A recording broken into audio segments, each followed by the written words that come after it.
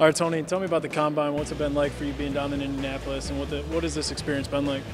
It's been a blessing. I mean, we had a lot of meetings, a lot of great players down here, a lot of coaches, GMs, and things like that.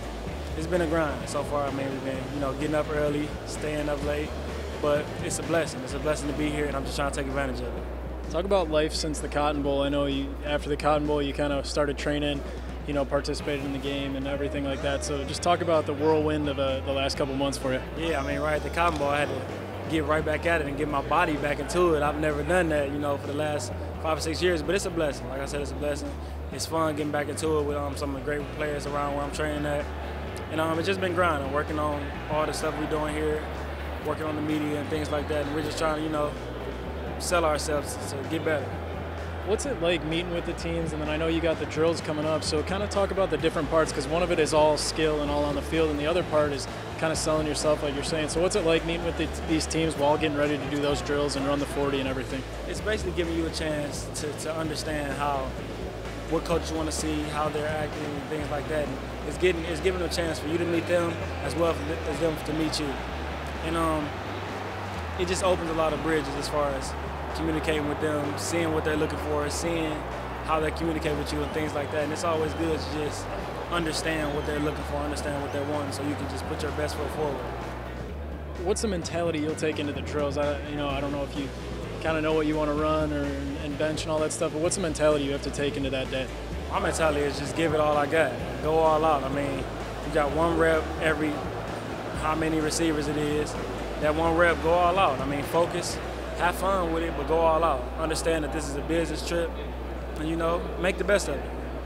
Now shifting gears back to the Spartans, obviously some guys got some shoes to fill, replacing yourself and Keith Mumphrey on the offensive side of the ball, and then also replacing you on the defensive side of the ball. So who are some young guys that we can look forward to next year that can bring something to the table and really help the Spartans continue the tradition? As far as wide receivers, they ain't really young, but my man's Bird, Kings, RJ, Troop. You got Sims. We got some ballers over there. You got Sue. We got some ballers. So it's just the point of everybody putting everything together and just making things happen.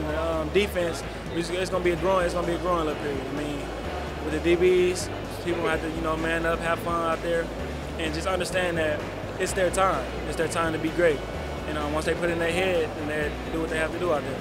What do you think they can do next year? Obviously, Shalik came back, Connor came back. They got talent there and got a good coaching staff. So what do you think they can do next year? I feel like they need to take it one step at a time. Win one game at a time, win the Big Ten championship, and just strive for excellence. And go win the national championship. I mean, you got the tools, you got the pieces in place. So just put them all together and make it happen. I feel like it's the year for that. And I want to be there when they win it. So that's definitely what I feel they should do. And then have you had time to reflect since the Cotton Bowl on your time at Michigan State? Huge touchdown in the Rose Bowl, big touchdown in the Big Ten championship game, winning a Cotton Bowl, and being the winningest senior class. Have you reflected on that, and what do you take from your time at Michigan State? I reflected on it a little bit, not crazy much, but I take my time. I mean, you give in what you put out. So hard work, you put in hard work and anything like that, it's gonna pay off.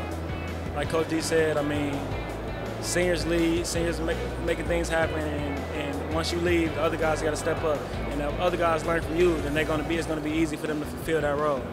So that's basically what I learned, teach the young, pass down knowledge, and then make plays while you're there, What would you say some of your best experiences or best moments in Michigan State were?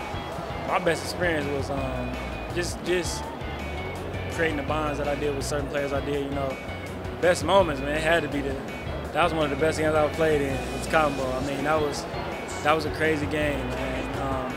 I'm just so happy I was blessed enough to even be a part of it, So that was one of the best moments I've had.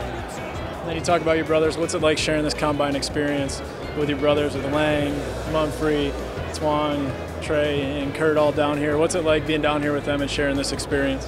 Oh, it's good, man. We all down here from grinding wherever we was at, all get back together just to have fun and showcase Spartan Nation. I mean, showcase that the Spartans, that we here.